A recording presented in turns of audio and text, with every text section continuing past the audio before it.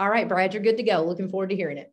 All right. Thank you all. Thank you all very much for joining me at the end of a long day. This is my fifth session that I've taught today. So I've been right there with you, except I've been doing this type of stuff during the day. Dealing with online critics. Just to give you a little, for those who don't know me, just my 30-second, who the heck am I? This is about my 44th year in communications in one form or another. I spent a decade as a newspaper, radio, and television reporter. Then I worked in state government communications for 10 years. And then I worked with the Kentucky School Boards Association for 24 years, directing their communications efforts. And that's where I launched their social media platforms. And the last several years, I've been doing more and more training about social media, because one of my goals in life is to encourage more people, such as yourselves, to get engaged in social media. The problem is that we have gone from social media days of being a tool for interaction, a tool for exchanges. We've gone to, if you'll permit me, to the dark side. And the pandemic has played a big role in this. People have had time on their hands. They've been stuck at home. They're on their computers. They're on their phones. And the people who were critics have just been inflamed by this. And sadly, many of them feel empowered by this. And the negativity that is on social media has grown. I have no scientific studies, just my observations. It's grown exponentially. So the Kentucky School Public Relations Association asked me to create a class for them on dealing with online critics. And because we're in the KDE speed dating for information session today at EdCamp, kind of pared it down. But I hope to share with you some ideas about not always dealing with, but deciding on when to deal with, and then how to effectively deal with social media critics, and also with people who are doing it electronically via emails. And I'll get into that a little bit later on. So my experience is that there are what I'm going to call 3 different kinds of online critics that you as principals and other educators are going to have to deal with. You may not think about this one, but my very first one is what I call the faithful followers. These are basically people that are supportive of you and what you're doing. They're supportive of your school. They may be engaged in your school, but something comes up that makes them question, or something comes up that they're opposed, and now they have become a critic on that issue. And they're raising questions, and if they don't get answers, I don't necessarily mean answers they like, but if they don't get answers, they may lose that faithful follower status. I'm a fervent believer in there are 3 types of people that are engaged with us in life. There's people that who know us. There's people that are for us. There are people that are against us, and there are people sitting on the fence about us. There are things that we can do to move those fence sitters to our side. There are also things, if we don't do, some of those people who are on our side will move to the fence, and some fence sitters may go on the other direction. But the faithful followers can't just be taken for granted, because we can lose the support that way if we're not responding to them. Then there's what I call the passion providers. These are people that approach everything passionately. I mean, if they were painting a house, they'd be going at it all crazy like this. They're not always negative, but when they do get engaged, when they do start trying to ask questions or make points, they're going to do it with passion, and they will push back against when they see somebody who is trying to, I won't say undermine, but who's not giving the consideration they feel they're due because of the passion they have for that particular point. But then there's group number 3. This is what I call the glass garglers, because I fervently believe there are people who get up every day, fill a mug with glass, gargle it, and then go out and look for people to attack. And unfortunately, social media and the pandemic have raised the profile of many of these people who are out there who do nothing but attack. An interesting thing is that unless they're more of a professional approach, because they're promoting something that's different from public education or something of that nature, a lot of these folks, when an attack doesn't get any traction, they may go away. And so that's why that I would like you to consider this reality about social media critics. And this also applies to critics on email as well. Some of them you're going to have to live with. Some of them sometimes you need to ignore. And some of them you got to stand up to. When I do training with regard to working with the mainstream news media, there's an old bromide that you can't fight the person who buys the ink by the barrel. And I think that's a lie. There are times when you have to go up against the people who buy the ink by the barrel, just as there are times when you have to stand up to the people who have activity on social media, who are active via email out there. But you don't have to do it all the time. And that becomes part of the decision-making process. There are some of them, like I said, those faithful followers out there. You got to live with them. And engaging them, even when they're critical, is important. There are some of those folks, maybe these are some of the passion people, who you may be able to ignore. Maybe what they're saying is something that doesn't require a response. But then there are people out there who are sowing disinformation, who are just simply trying to make you or your school look bad. And I'm not saying that you respond every time. I am saying that there are going to be times when you're going to have to figure out how to respond. And that's what we're going to talk about for the rest of the class. A number of options on social media for how you're going to deal with critics may already be locked in by how the social media platform was set up, whether it's open or whether it's closed. And it's very important as a principle for you to understand how your platform works. A closed platform is just for pushing out information. There's no criticism there because there's no engagement going on. Okay. There may be criticism elsewhere on other social media platforms, but not there. When I launched the Facebook and Twitter pages for the Kentucky School Boards Association, I didn't want to be the Facebook cop. And so those were closed platforms. And we just pushed information out. Over the years, though, I've come to understand better about the engagement aspect, and especially for school leaders, about being able to get feedback, being able to have give and go back and forth, that an open platform comes up. You can change your platform. It's not easy to do, and it's something your IT folks would have to do for you. But an open platform allows you to get information out, but allows you to get feedback. It does, though, open up the possibility for the reality of criticism on your site. There's no dialogue on a closed platform. There's the potential for dialogue. And sometimes you have to initiate it. There's a way to go out and get feedback from people and input from people via social media, but you may have to initiate it yourself. But that does require monitoring. And I say regular monitoring. And if you have an open source platform on Facebook or Twitter, especially if you're engaged in some issue that's controversial, you're going to want to do some monitoring on there. And you have to decide then what to do about your critics. I'll give you some tools later on that will help you totally shut down your critics. I don't advocate using them except in extreme circumstances, but I want you to know about them.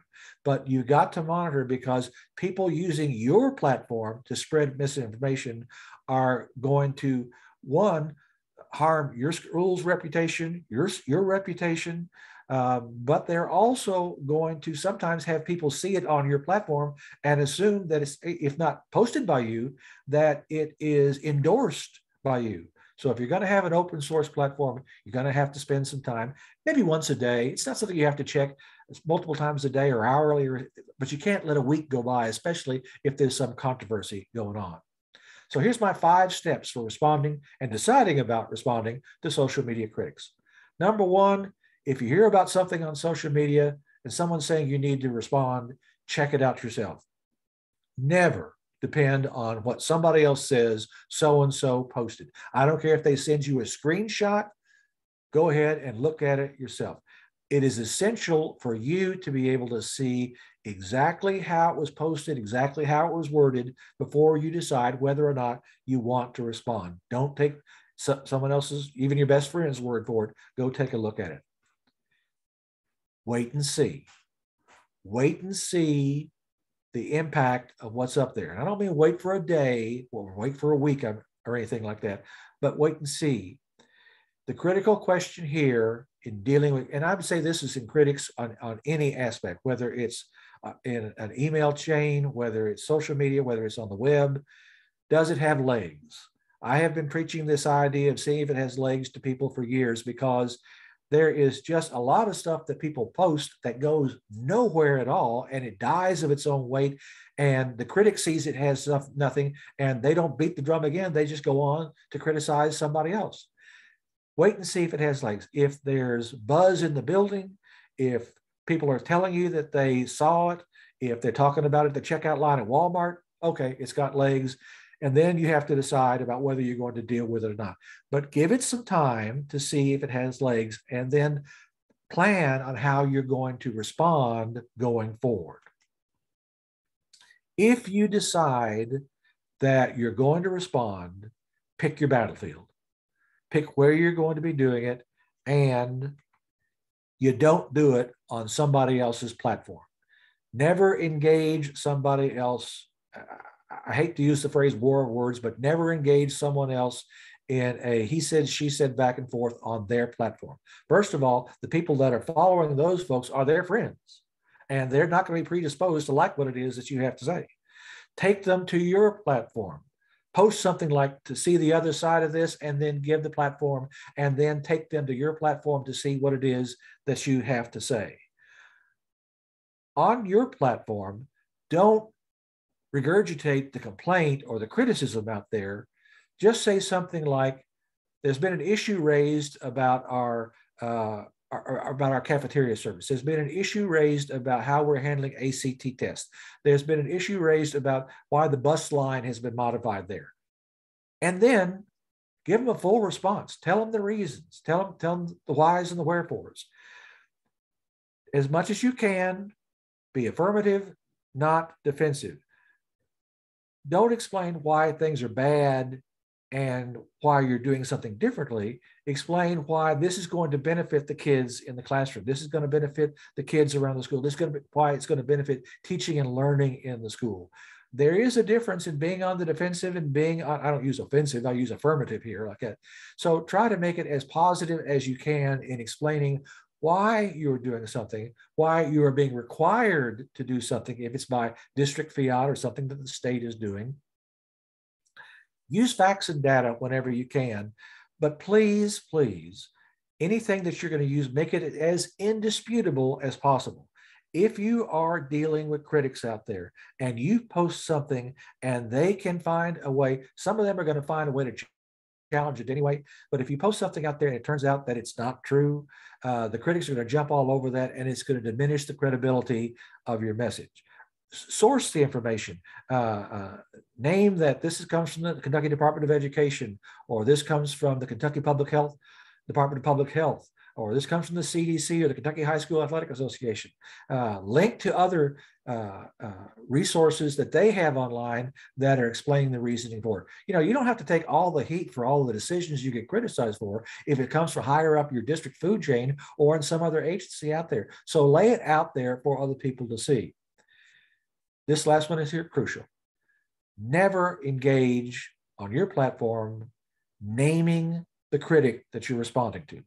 There is nothing that will take some of these match heads out there and strike a light to them and pour gasoline on them than having themselves called out on your page. Somebody raised the issue, there's some questions raised, blah, blah, blah, something like that. But don't go out and put that other person out there, because even if they don't see it, it's going to be your dumb luck that somebody else is going to tell them, and then all of a sudden they're on your site trying to engage in a war of words with you on the site there.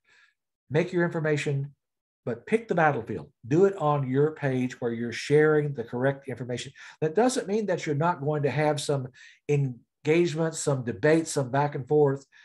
But the other reason is because you've got so many other great stories to tell on your platform. And I'll talk about that a little bit later on. There are some things that you can do via social media for your site, shut down a long-term fight with critics. I strongly urge you to consider carefully before doing any of these things. Like I said, on my Twitter account. There's probably out of 3,600 people that are following and many more that engage on that site every day. I could probably, this many people that I have blocked. And it's for two reasons. One, using profanity on my site, or two, totally taking information that I provided and making a lie out of it and posting it on my site or posting it elsewhere like that. Those are no question blocks. I have muted conversations many times because the conversation doesn't serve any purpose and someone's just simply trying to stir things up. You can snooze on Facebook and you can come back to them later on. You can unfriend. Blocking, I just encourage you to do it as a last resort. Even if this person is a frequent critic, you may learn something from, if nothing else, if you know that there is a controversy boiling because someone is raising it, if you had blocked them, you might not even know that controversy was going on, and you could be strengthened by having that information because you hadn't blocked them. But these are things that can be done out there if it becomes absolutely necessary. I just strongly encourage you to be very, very careful in thinking about doing that.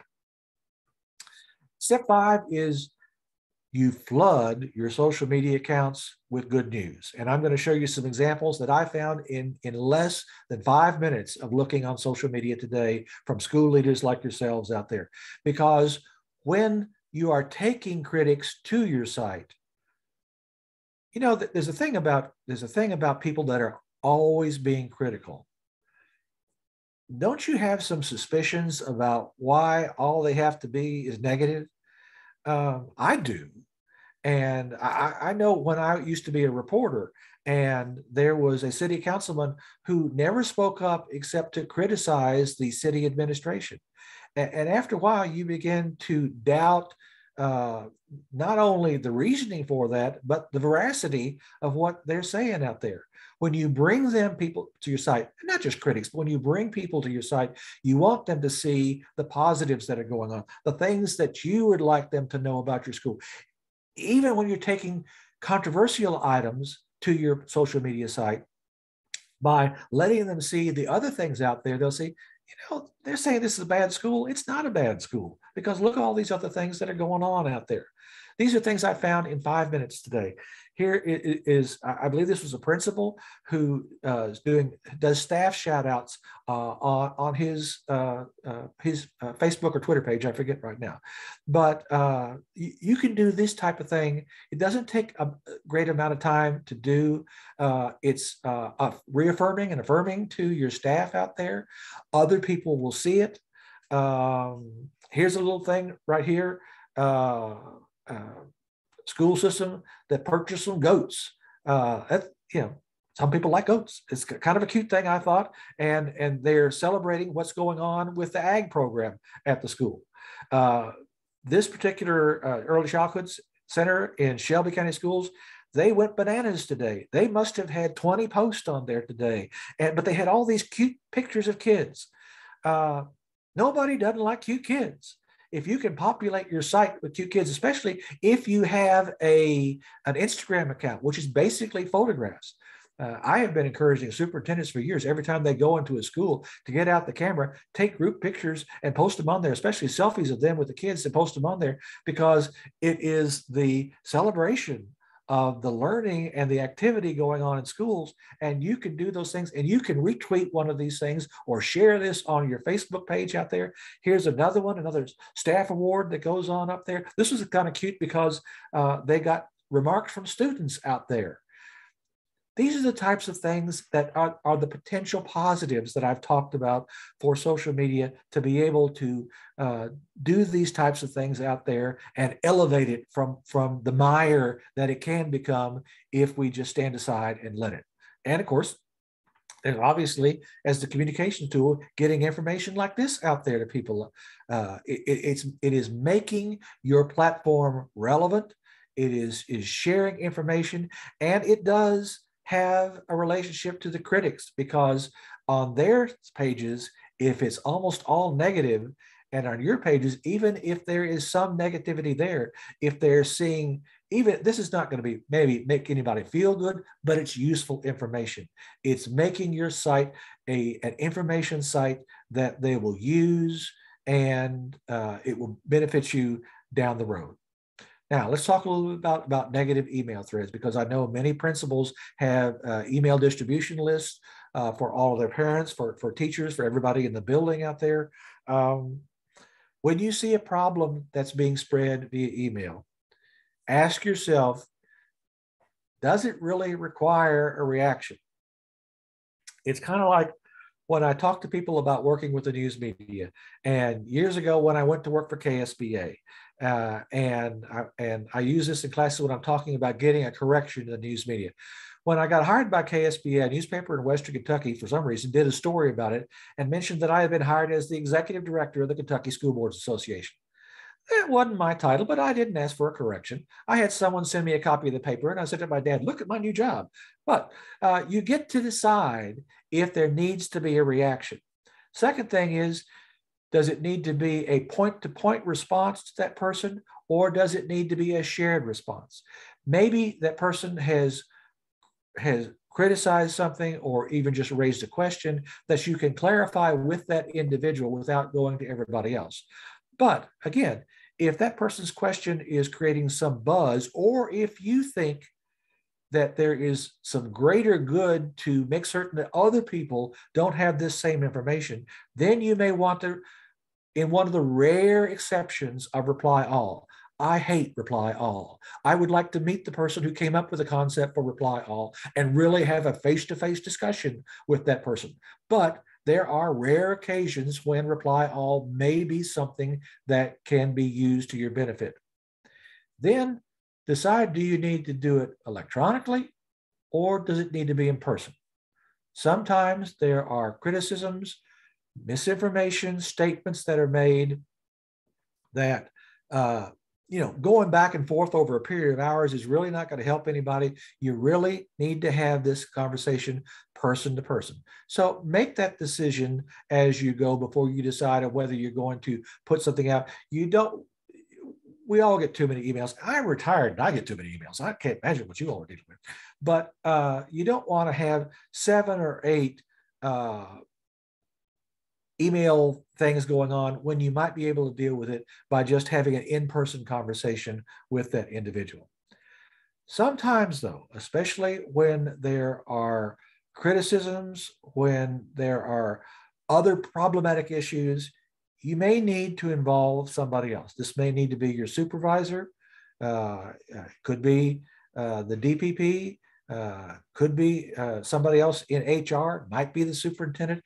I preach this concept of watching the back door, and I would suggest to any principal out there that if you are seeing a building problem going on, whether it's with an individual or with a group of individuals, consider letting the superintendent know.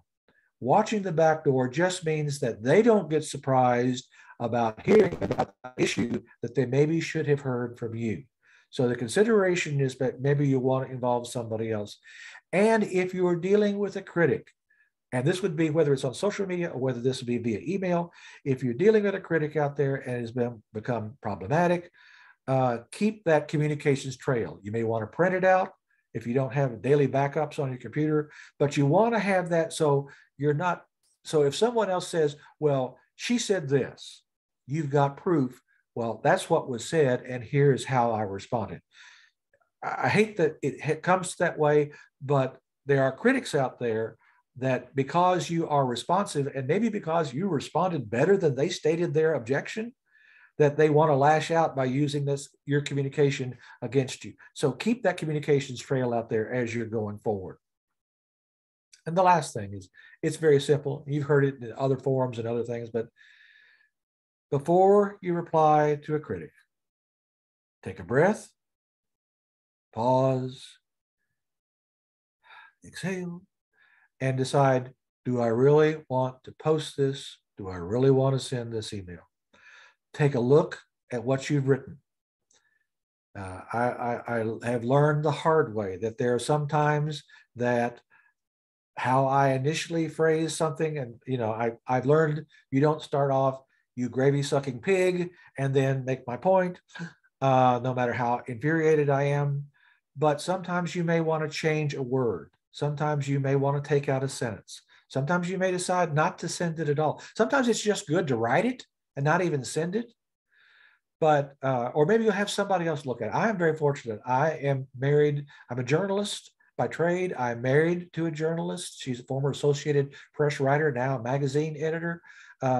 If I'm having to send something out that's, I'm not critical that much, but it's controversial, I may have her take a look at it to see if she understands what I'm saying and what I wanted to communicate. And if she says, I really wouldn't send that, I am at least going to go back and rephrase it if I don't send it. But take that breath, think before you post, think before you send it out. And even if you've written it and don't send it out, you're less likely to feel bad than if you send it out and something comes up and, gee, I wish I hadn't sent. I mean, how many people have hit the send button and said, oh, I wish I hadn't done that? So, questions. Let's see if we have any. I've tried to build in enough time to allow for that opportunity. I'm going to stop sharing and get myself up here. And let's see, Christy, first, do we have anything in the chat box? I do not see anything in the chat box, Brad. Okay. Is there anybody that would just like to open up and come on camera and pose a question? I will say, Christy, like you did before, would you put my email address Sure will. In the chat box? If you would like a copy of the PowerPoint, if you would simply email me and I will pop it right back. I've done several of them this morning, this afternoon. I'll pop the PowerPoint right back to you and you'll be able to have it.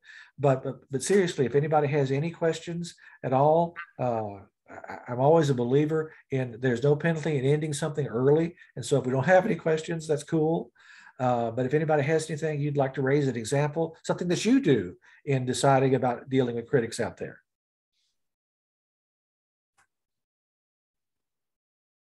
I'm not bad about firing off emails if I'm upset, but I will say last year I was a high school principal and I was sitting at my keyboard typing something really just to get it out of my system. And my assistant principal came in and he said, I don't know who you're getting ready to send that to, but back away from the keyboard. I was like, I'm not sending it. I'm just what I want to say.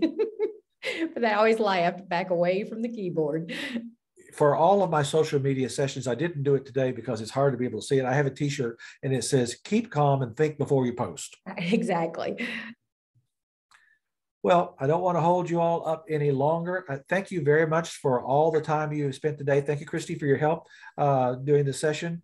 Thank you for what you do every day. And I hope if I've given you one idea today, it's been worth my time. And I hope it has been for other folks too. And thank you very much for what you do in your time. I'm available to help. I do training for school districts and leadership personnel. So if I could be of assistance at any point in time, thanks a lot. And Christy, thank you again. Thank you. Enjoyed it very much.